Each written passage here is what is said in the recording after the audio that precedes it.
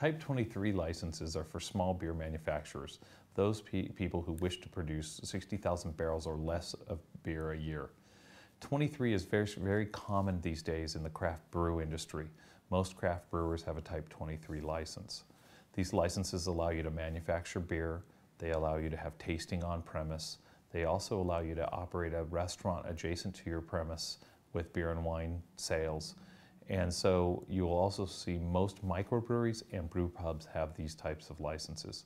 They also allow you to sell your beer in packages directly to consumers, to retailers, and to wholesalers for distribution.